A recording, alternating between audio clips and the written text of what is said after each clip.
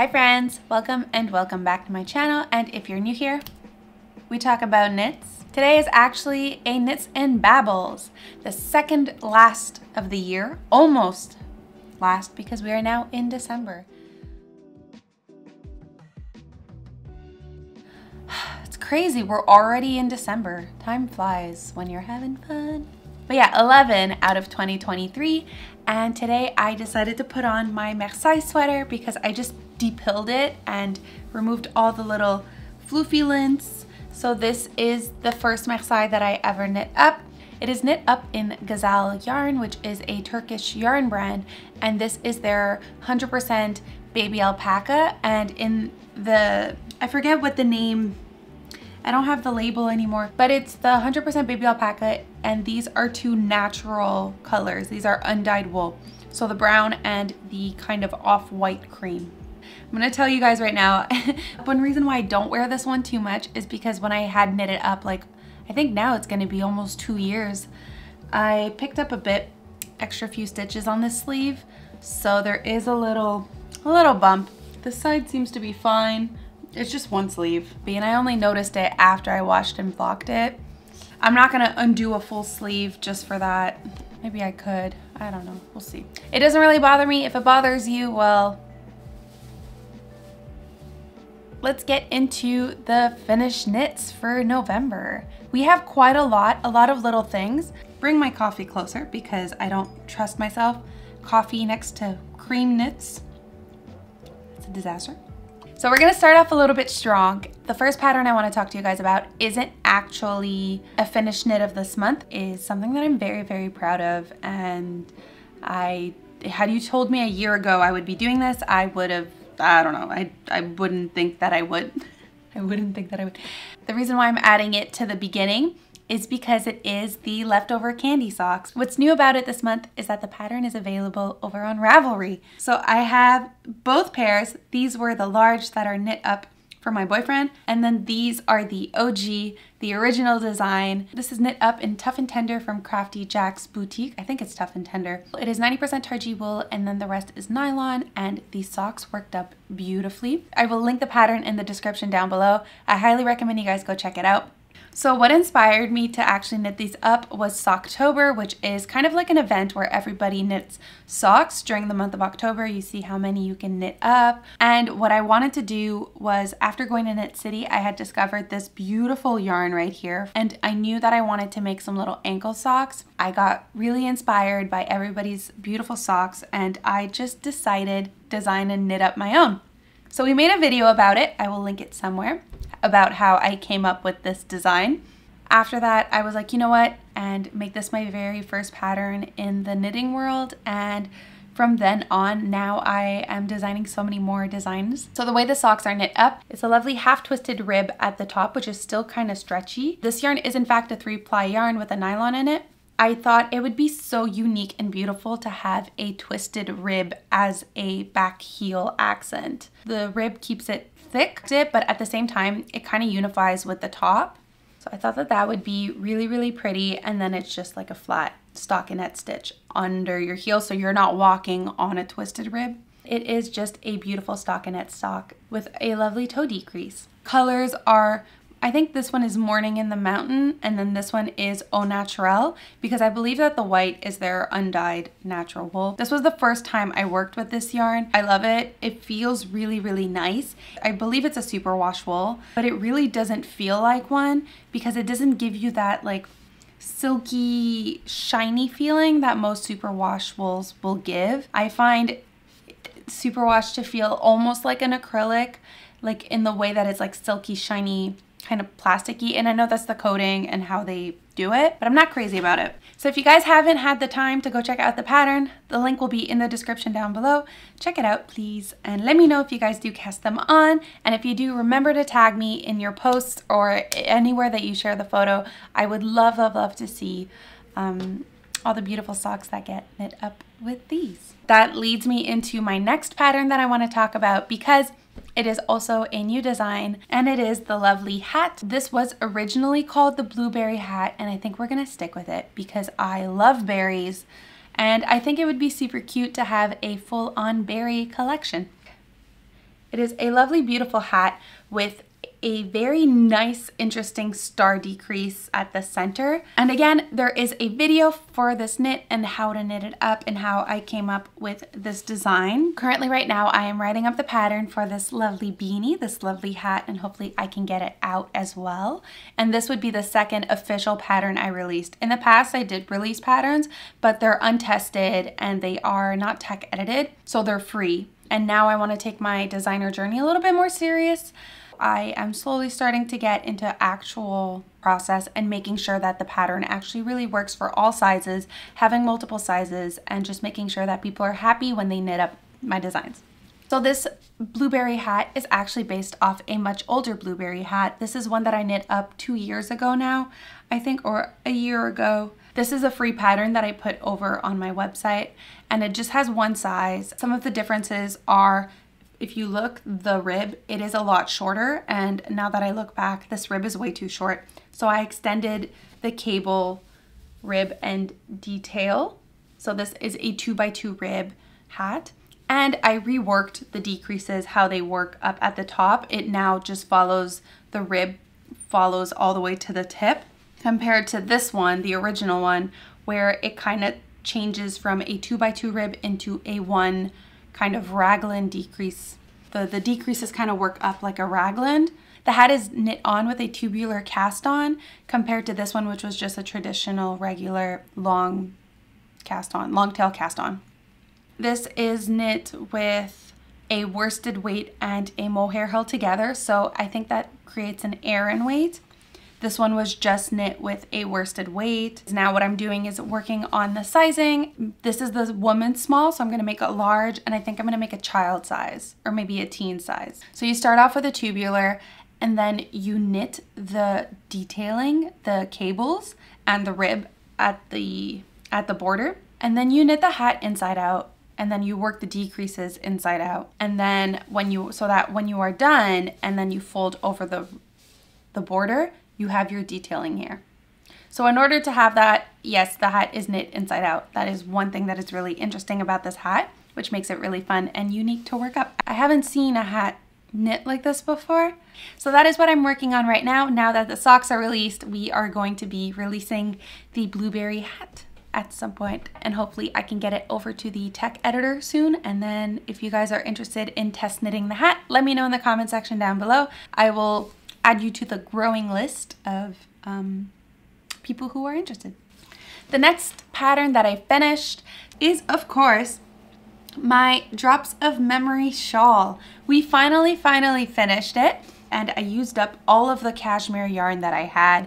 This is using up 4 skeins of the Lang Cashmere Premium, so it's 100% cashmere. This is what it looks like. It's a beautiful gray with little blue kind of flecks and specks in it. And I think it's like a charcoal gray. And the shawl is knit up in a half moon style. So it's a little big for me to hold on camera. I can't really.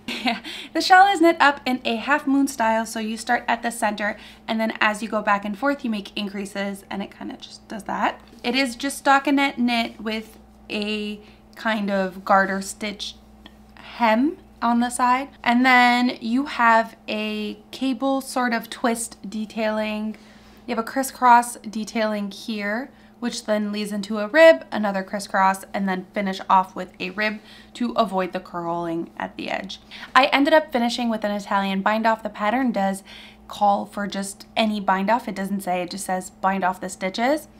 This is a pattern from the lovely 52 Weeks of Shawl. This is the second shawl that I knit up from this book. Both shawls were DK weight. There's one end I need to weave in, the very first end. I have worn it with this kind of sticking out. I just haven't gotten around to doing it. So this pattern comes with 2 sizes. I knit kind of like an in-between size, I would say. I saw someone else do this over on Ravelry because I had, I think, about 100 yards or 100 meters more than the pattern called for. And I wanted to use as much yarn as possible. So what I did is well, now that I'm wearing it, you can't see. Okay, one second. If you look at the detailing here, this little cable section is much smaller than this one here, and this rib section is much smaller. So this is the original size that the pattern calls for.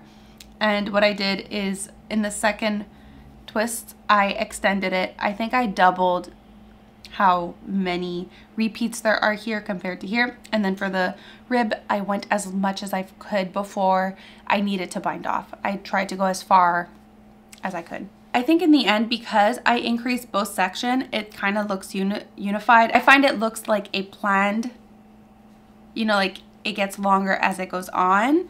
So if I had even more yarn, I probably would have repeated this and then made the third, added a third section and made that even bigger than the second. So it kind of does like a stepped ladder effect. I think that it's not as noticeable because I did see some people just make the rib longer and then it looks a little off-putting. It does take a little bit more work and calculation to figure out to increase detailed section compared to just rib. In the end, by doing that, that also made it a lot longer, not just in length but in width. So this was the first time that I knit with cashmere yarn, and it is super soft. This yarn worked up really well, and it was really easy to spit splice and get back together. The only thing is we'll see in time if cashmere pills. I don't know, but it is super light, it is warm, and it is very soft. It's pretty soft, yeah. I think I forgot to mention it. This pattern is from the 52 Weeks of Shawl, and it is the Autumn Vibes Shawl. So I guess the things that are finished this month are relatively small because the next patterns that I finished are actually these two cute little ornaments. These are free patterns over on Ravelry for little knit ornaments, the mini Christmas stocking pattern. And what I really liked about this one is it really takes up like no yarn. I think it took 5 yards of yarn, or is that 5 meters and 6 yards? I don't know. It really doesn't take a lot. I did the Fair Isle sock. There are 8 different variations to color work on the sock, or you could just do it not color work. What is interesting is the sock is knit in the flat and then you seam it up along the back. So the whole sock is worked in knit and pearls, and it has a cute little garter stitch hem at the top to kind of make it a little bit more like a stocking and kind of have like it not curl. And I used some fingering weight for this. This is Shetland wool mixed with, I think this was the leftover Regia sock yarn that I had from the socks I knit up last year. But yeah, so this only took an afternoon to knit up. And then I have this lovely star as well. This was knit up in a mohair that I had left over, Sadness Garn Duo. I think this is the Stjarna star. I'm gonna put the name here. I'm not 100% sure because I'm not 100% sure how to say it. What is really interesting about this pattern is that there are 2 options. I knit the option B because I think the option A doesn't have the purl row in between the legs of the star, and I wanted to help define the star shape a little bit more. It just took me a little while to figure out how to follow the pattern, but once I got it, it went pretty smooth, and both sides are worked up the same. You cast on the stitches, live stitches, and then you decrease to the center and then weave in your end and tie and pull the center really close together, and then you pick up the stitches along the side again and work the decreases to the center, stuff it, and then tie it, pull it together so that the sides are more or less kind of like seamless and follow through. And yeah, you end up with a really cute star. Again, these are really easy projects to make, really fun. They're free patterns over on Ravelry. And right now for the holidays, there are so many patterns available for cute ornaments. So now we are going to go into the whips department. The next item I want to talk to you guys about is my, well, you guys can see it. It's the Moby Sweater. The Moby Sweater by Petite Knit, and we finished one sleeve and I am slowly working on the second sleeve. I have a question for you guys. If you knit this up, how long did it take you to knit a sleeve? Because this sleeve took me 2 weeks. This is the longest sleeve this sleeve just takes so much time. And I don't know if it's because it's the seed stitch or the cables or something, or maybe because I know I'm knitting it, I take really long. But this sleeve just took forever. I really like the way it looks. I love the sweater. I'm excited to be able to wear it, and hopefully my goal is to finish it for the holidays. But I don't know what it is. These sleeves are just killing me. I am knitting the small, but I am using 7mm needles instead of 6. which is I think US 4.5 instead of US 4. The reason I am doing that is because I am knitting this up in drops Karisma and drops Kid Silk Mohair. This pattern calls for a DK weight yarn, but I'm already using a DK. Karisma is naturally a DK weight and I wanted a mohair. So that kind of creates, is that a worsted? I am knitting up one size in yarn. So what I ended up doing was using bigger needles to compensate for that. Just going up 0.5 of a millimeter to help with that. And then no, that's not true. I'm knitting the extra small now because I'm using bigger needles. I am knitting an extra small to then make it fit. The extra small is a bit smaller, the needles are bigger, the material worked up is a bit bigger, the yarn is bigger, so it kind of evens out because this is the second time I'm knitting this. The first time I did knit it on 6mm needles and the fabric was way too tight, way too dense. However, by changing sizes like that and kind of like mix and matching the needles with the yarn and all that stuff, it did make it tricky to line up because when you knit up the front and the back is, I believe, 10 rows longer than the front.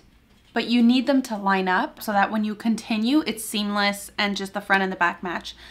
That was a little bit tricky to get them to line up. I don't remember necessarily what I did, but I know I did have to do a few rip backs and just, it ended up working really, really well. But I do remember it was a little bit of a brain teaser for a while just because to get those two to line up. That is the only PSA if you do decide to change your needles or go up or down a size and play around with the yarn. As long as you're aware that the front and the back need to line up at one point. And then we have our lovely 4-inch rib at the bottom of the sweater because it took 2 weeks for one sleeve. But hopefully in the next 2 weeks we will be done and we will be casting off the sweater and I can finally wear it for you guys. I can't wait. It feels like a really long time since I finished a sweater for myself. The last knit I knit for myself was my Friday tee in July.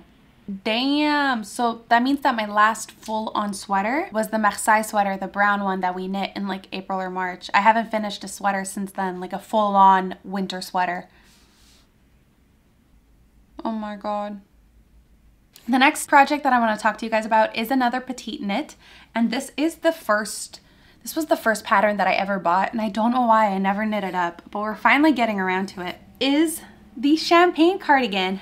And for this one, we have 2 sleeves. See, these sleeves took me like a day or 2 each. Max 2 days each. So that would be 4 days for 2 sleeves. Do you see the difference between? So this is the Novice Cardigan by Petite Knit. It is a full mohair sweater. This is 2 strands of mohair held together. I am knitting it in the color Marzipan by Knitting for Olive. And I love this cardigan so much. And right now, all we have to do is finish the body. I think I'm missing an inch or 2 on the body. Then we can do the rib. Yeah, I am knitting this on US 6, which is 4mm. That is the correct needle size. I didn't play around with this one. And I'm knitting the extra small, but it is pretty big, honestly. I don't know what it is with Petite Knit. I feel like her sizes are relatively big. And I don't know if that's just because she's really tall or if people from over there are just really tall.